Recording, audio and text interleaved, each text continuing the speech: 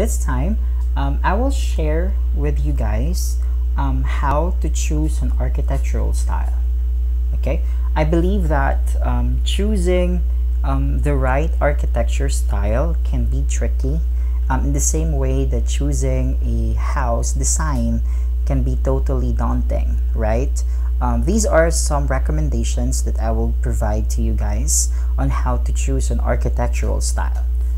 First, we need as well to check about the problem frame.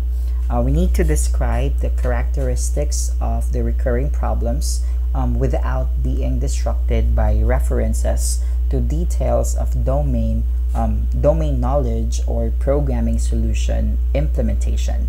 So basically, we need to make sure that we have a detailed description of its own characteristics.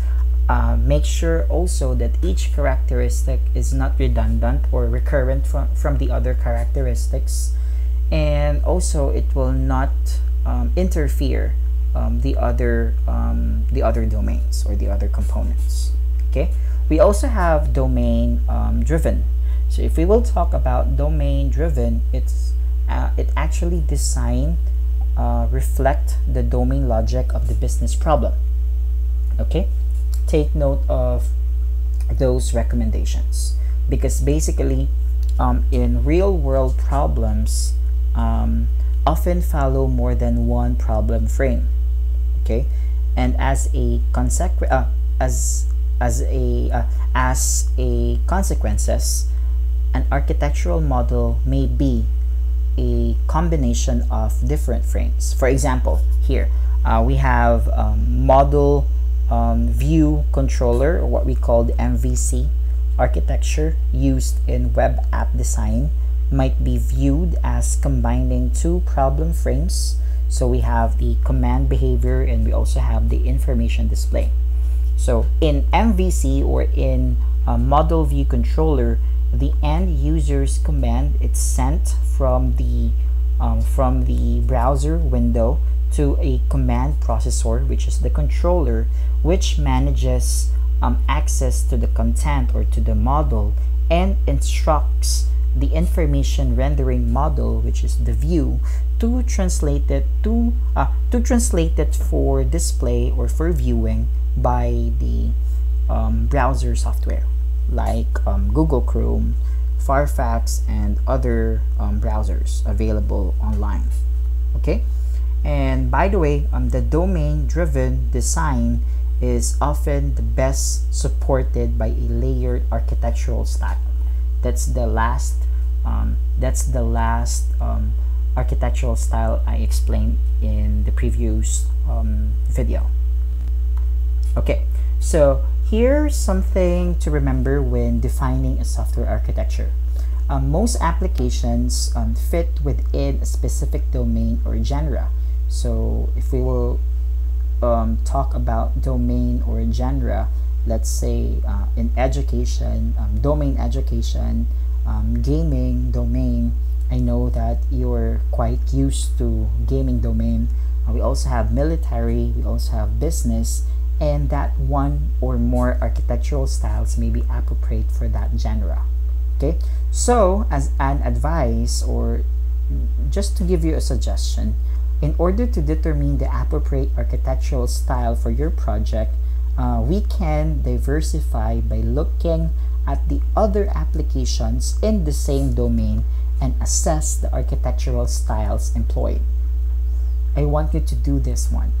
Okay, I know that it's hard to look for to create or to use an architectural design on your level, because this should be explained in the deployment part, or in the deployment phase in the software development. But it's good that we also discuss it here in the designing phase. Okay, so again, we can diversify by looking at the other applications in the same domain. For example, if you're in the gaming domain, or if you're system that you're trying to create right now, it's in the education domain, I want you to look for the other same applications that uses the same domain and assess the architectural styles employed. Okay, here we go. There is also a case of architectural patterns as utilized in architectural styles. So basically, in the presentation right now, I will what do you call this? Differentiate what is the architectural design, architectural pattern to architectural style. Okay. If we will talk about the architectural pattern, one moment. If we will talk about the architectural pattern, it is a way of solving a recurring architectural problem. Okay, the architectural style, there is no, it doesn't exist to solve a problem. Okay, take note, it doesn't exist to solve a specific problem. Only the architectural pattern will be the one who will solve this specific problem. So if we will talk about the architectural pattern, we have, just like what I said earlier, I use the MVC, or the model view controller. For instance, it actually solves the problem of separating the UI from the model. Okay, we also have sensor controller actuator. This is basically a pattern that will help you with the problem of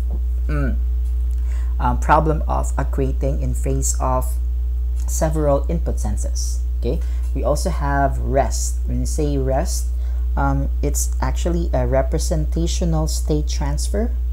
It is a software architectural style that defines a set of constraints to be used for creating web services. Basically, this is what we are using for the web services.